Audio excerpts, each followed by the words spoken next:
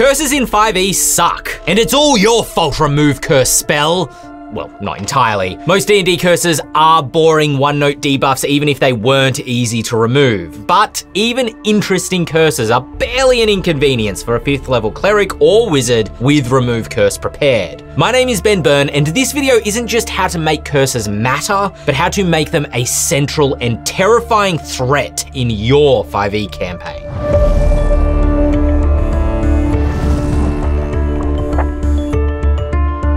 The Grimhollow Campaign Guide provides entirely new 5e rules for more effective curses that are difficult to remove, and they have escalating effects as the curse gets worse. But what I love about this section is that it's not just a collection of new ways to penalize your players. These curses could be cast by your characters themselves. A cursed NPC could play a central role in your campaign as a quest giver, desperate for the party's aid to break their affliction. Or an antagonist might have succumbed to a curse, and the only way to defeat them is to unbind the dark magic that empowers them. The storytelling possibilities with these curses is almost limitless. And of course, spiteful curses and dark secrets are excellent building blocks for a dark fantasy world. I'm going to briefly describe how to cast these Grimhollow curses, the effects that they can have on their victim, and then give you some ideas to expand these rules and use them as inspiration for campaign building. There are 8 new curse spells in the campaign guide, and they range in spell level from 4th all the way to 6th. All full casters have them on their spell list automatically, but you could also hide them in the world, something that the party has to research or discover during their adventures.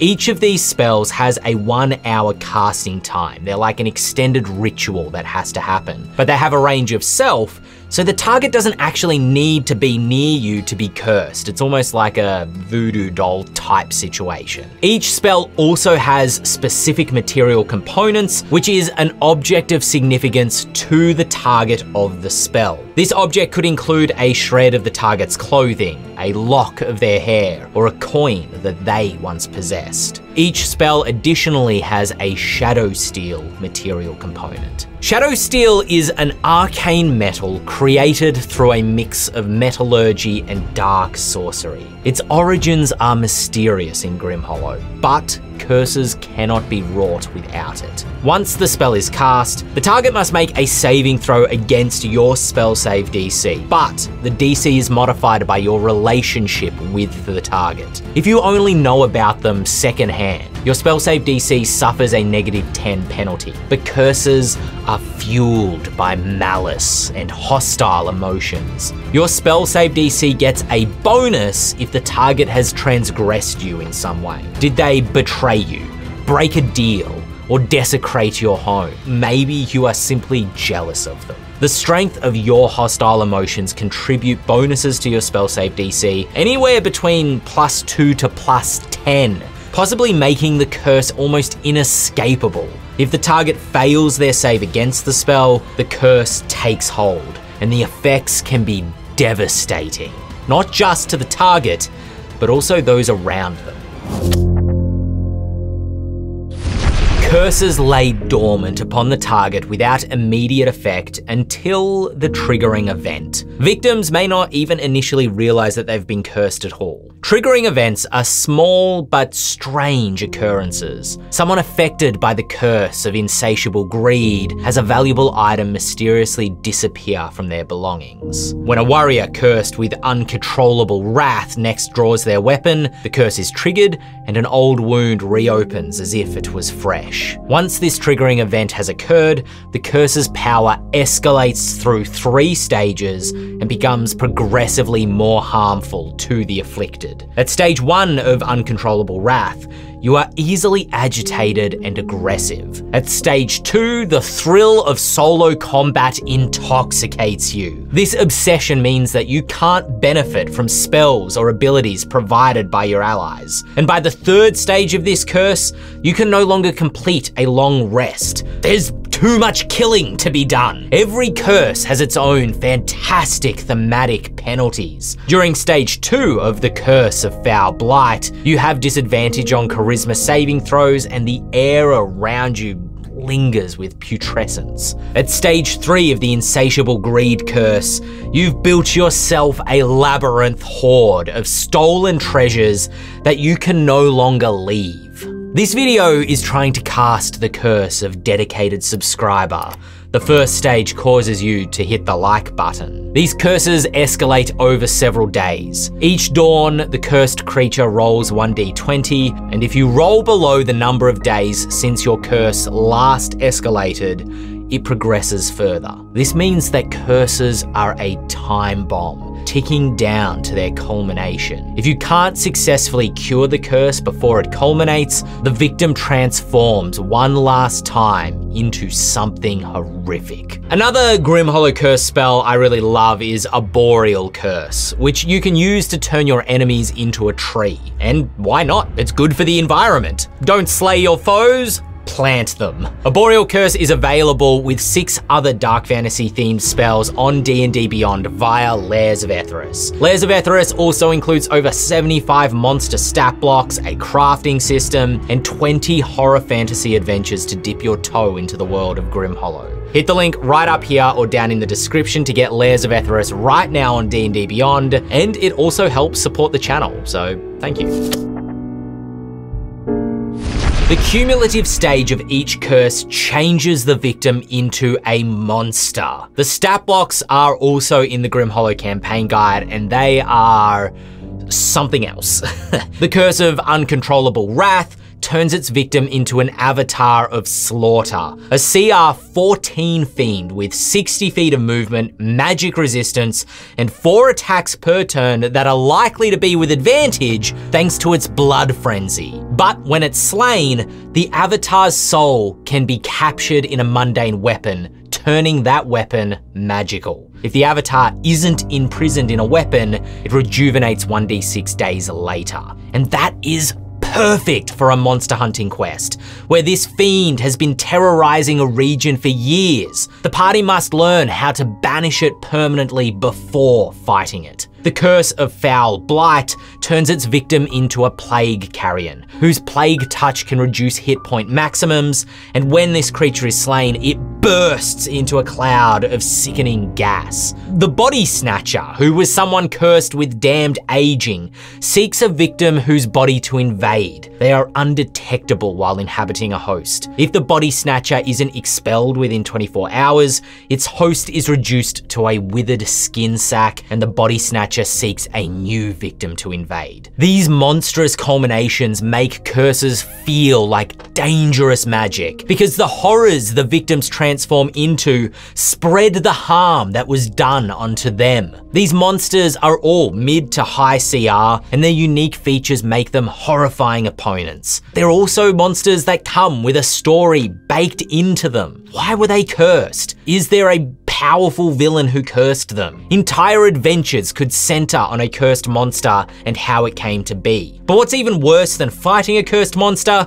is the thought of turning into one of them yourself. If a player character is cursed and that reaches culmination, hand the player the stat block and let them have fun with the ensuing chaos. It's likely the party will need to slay their ex-compatriot, lest the cursed creature spread its suffering onto further innocence. But before the curse culminates, there is still hope for breaking it.